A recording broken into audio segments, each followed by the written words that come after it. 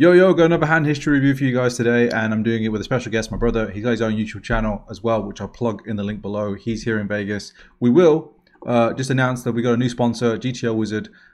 We might use GTO Wizard to go through some of these hands when we start arguing about the hands.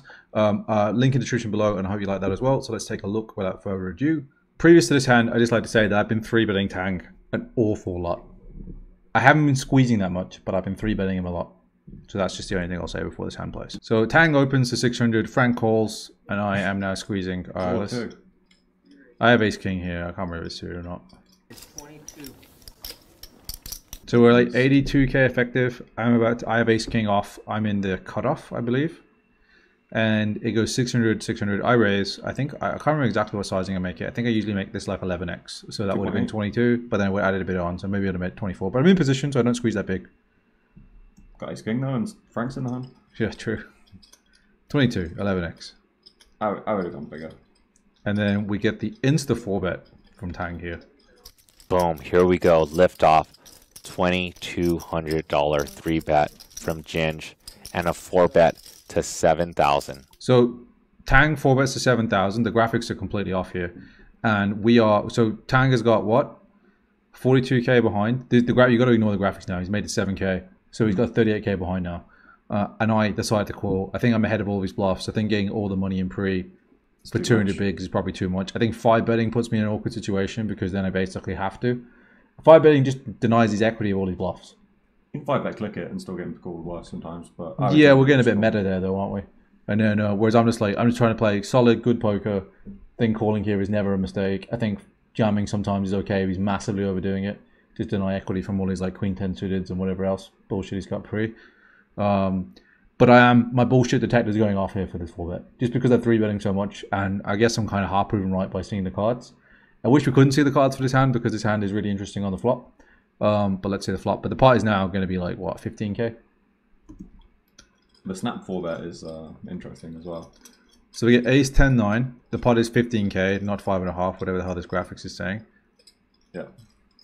Maybe I heard. And it's a 4-bet pot, not a 3-bet pot. I thought I heard raise. You did. But Ginge is going to be in a lot of trouble here. So he bets 4,000 into what is 15,000, and it's a 4-bet pot pre. So I basically the second nuts now because I don't think he has 10s pre. I don't think he has 9s to 4-bet pre. They're just pretty clear calls. I'm thinking his bluffs are going to be some kind of ace X. I wasn't necessarily thinking ace 10 suited or ace 9 suited. I think he's the kind of guy that's going to call ace 10 suited always. Ace 9 suited probably should have thought about a little bit more, to be honest, given that's what he has. But I'm thinking he's got all the way down to like ace 2, ace 5, maybe some ace queens. So I'm pretty happy with this board. I'm pretty happy with my hand. I think we're quite deep, so I think now is a good time to start raising and start punishing some of his bluffs and start making him bluff catch with like queens and kings.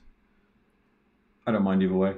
Obviously, if he's going to bet call worse ace, then raise is going to be great. We're in position. The pot's so big already. I also don't mind just calling, letting him bluff because we're so far ahead of all the hands we're ahead of. I think my line was if I have a diamond, I would call. Yeah. And then if I don't have a diamond, I'm going to raise because he's also got some random combos like maybe like 10. I mean, he might 4-bet bluff 10-9 suited pre-flop to be fair, but he's got some like you don't know. You got to kind of judge the state of mind of the guy. I know he's 4-bet bluffing pre-flop, or at least have a strong idea that he is. But if he's not, then he's playing his normal ranges and normal bluffs, then we're absolutely loving life on this flop, and we're going to punish him when he's got ace queen and any worse hands. So I decided to put in the raise. He bets 4k as well, which is quite small, into 15k. So I decided to put in a small raise, which kind of puts him in the bin a lot as well with some of his worst stuff. So I make it 10k in position. He's going to struggle to fold like kings, queens, and Ginge jacks. with top pair. Exactly, kicker. yeah. I could have sworn. And then I get to dictate the action. I get to bet small on the turn and just really milk whatever he's got, and then I get to put in like 30k into like 60k on the river and stuff like that versus ace queen. Yeah, we want to make sure we stack ace queen, which is pretty credible. Sworn I heard a raise to 7,000. I think there's way more money in this pot. Hopefully we can see. So I raised to 10k and basically the best board by hand. We're going to run this one on DTO Wizard and see what it says. We'll call it 200 bigs pre, if we can. So yeah, so we raised to 10k and then Tang. What you thinking here? I think as Tang, Obviously, we don't want to give free cards to draws. Obviously, we're worried. I have more sets here than Tang. I have trapped aces, but I probably don't raise that. I have trapped tens. Well, not trapped tens. I have tens that call. I have nines that call. For example, if I did squeeze them, I probably wasn't going to squeeze nines in game, to be honest, just because I was ready for this 4-bet. And you have ace 10 suited. Yeah, and I have ace 10 suited for sure. I occasionally fold to the 4-bet with ace 10 suited when it made it quite big. But I have some ace 10 suited. And then I have some like maybe jack 10 of diamonds. Maybe I have like 10-9 of, well, I don't have 10-9 of diamonds, but I have some combo draws like maybe queen jack of diamonds. I have king queen of diamonds. Hands kind of like that can maybe raise, but honestly, I'm probably more value orientated when I raise here, and I probably just call with these draws, to be honest. So as Tang, what are your thoughts? Do you want a 3-bet? Do you want to call? Well, he's actually got 5k less because of the error in the graphics. He's got 33k, so he's putting in a lot of his stack, and he's out of position, and your raise is pretty polar, and like you could have the ace king, ace queen, and just be running it as far as he's concerned. So you're thinking about ripping here? At a position, I would heavily consider it, because there's so many bad turns, and we don't want you to just play raise check and realize all your equity with some random hands. So I think I mainly would jam for like 33k there with the ace 9. Yeah, I think he does think even weirder, which kind of upsets me. I think he makes it 24,000. Raise to 10,000. Hopefully we can take a glimpse at this pot, because I believe there's more money in this pot.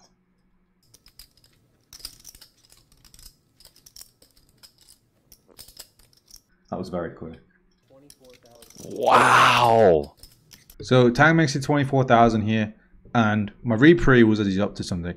And when you raise these flops, sometimes people are like, they're not expecting you to raise ever.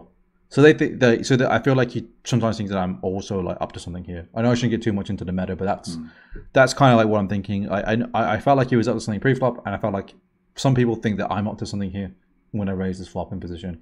So when he 3-bets, he's basically all in for 33k. And when he jams here, I think he can have some. I think he's more likely to have combo draws than me. So if he had like 10x of diamonds, like all the way from diamonds, border by diamonds, 10x of diamonds, and then he can have ace king himself. Yeah, I think ace king himself was like the main hand that I was thinking. And to be honest, I thought I basically had the nuts, because I don't think he has a 3-bet range with aces here. I think he just always flats that. I don't think he's the kind of guy that 4-bets 10s pre. I definitely don't think he 4-bets 9s.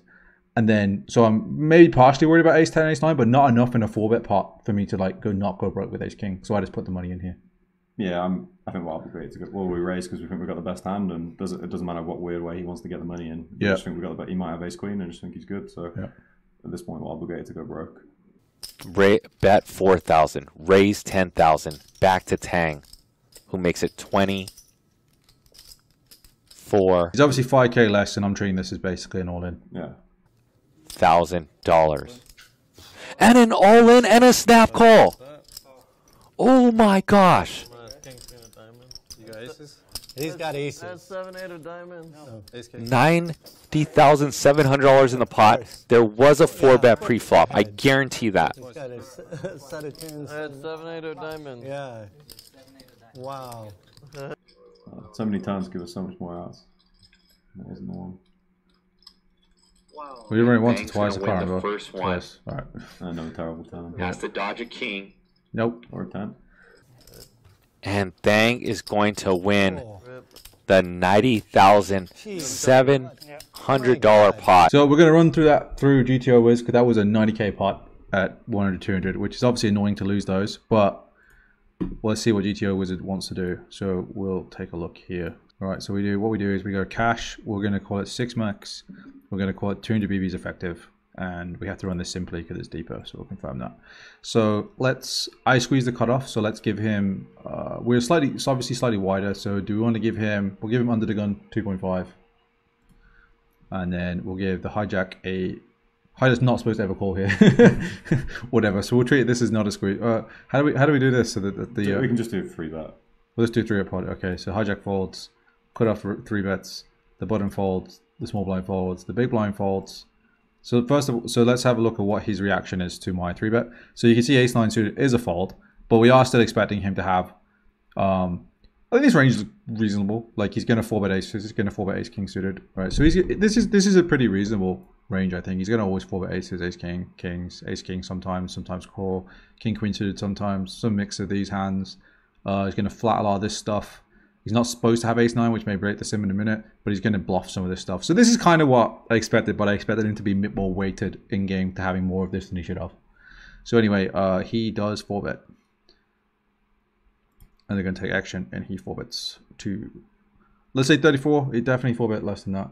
Oh no, maybe he did, whatever. 34 bigs, whatever. That is about right, 7,000. That'd be 60. Let's have a look at my ace-kings. We are supposed to do some jamming with ace-king, even this deep, which is interesting, because I didn't expect that, to be honest. I thought that, like, I mean, obviously calling's not a mistake. We can see that obviously calling is generating some EV, right? If you go back, change strategy to strategy plus EV, and then click on the ace king, it will give you the EV difference. So yeah, we're pretty much indifferent between calling and 4-betting. And if he plays the same range. Do you think he's over 4-betting to make call slightly better? Is that a good adjustment, do you think? If he's 4-bet bluffing the wrong hands and too many hands, and it's going to. I'm thinking, well, given he proves us that he chooses like the ace-9 suited, I felt like that made ace-king more of a call. I think ace-king offsuit, I'd be more inclined to jam, and just because I'd trap play bases. Yeah, I agree. And I'd probably throw in, like, I don't know what we're supposed to have as a bluff there. Ace-jack suited. I guess I wouldn't really want to jam. Well, it's not even jamming ace-jack suited. It's going for a non-all in. Well, 200 bigs deep here. Don't forget. All right, so we call. We got a flop of ace of diamonds, was it? Ace 10 9, and the 10 was not a diamond. Okay, so ace of diamonds, 9 diamonds, 10 hearts, and then we'll have a look what the. So this is his betting range, which I think he's actually supposed to do way more checking than he probably realizes, and I think he's probably just going to lead out and bet a lot. I think this is a big issue most people have in 4-bet pots. Yeah. They just bet their range when, Yeah. when range is the other range. Well, this is so 200 strong. bigs deep as well, so it's gonna have a lot more checking out of position deep. Yeah. Anyway, so he does bet. Let's say he bets 25%. Which is about right. Yeah. And then I do mix in a raise here with ace king and ace king suited. Obviously we're discounted, and obviously this is playing against a range that's supposed to do a lot of checking as well. But when he does do a lot of betting, it'd be interesting to see if this increases my raise frequency. So we do raise ace king. I don't think the suits are going to make a huge difference. The king of diamonds It likes to likes to not have suits to raise more by the looks of that. But Likes this the king of of hearts. diamonds is calling a bit more. King of diamonds is betting a bit more there, but ace of hearts or whatever. But anyway, I think I have a hand that didn't have the suits anyway, right? Yeah. All right, so we do raise. And we didn't raise that big, so let's put 50%. Spacebar this. It's this one. That's the under the gun bet. We're cut. Oh yeah, so I raised. He made it 17. 30%. Let's do 30%. So I didn't raise very big. And then his action now is to jam ace 10, which is his 2 pairs, or 3-bet his ace 10, which is his 2 pairs. 3-bet some ace kings. Let's assume that he does that. Raise non all in. And then my action is to get an ace king basically always, even versus ranges that are good ranges. So given he has a few more bluffs, and he gets it in. So I think my action is go all in, and obviously then his action is going to be call ace 10, call ace king, and then obviously some of these combos or whatever he ends up having there. So I think we're unfortunate there. I think, in fact, actually, we played the hand really well.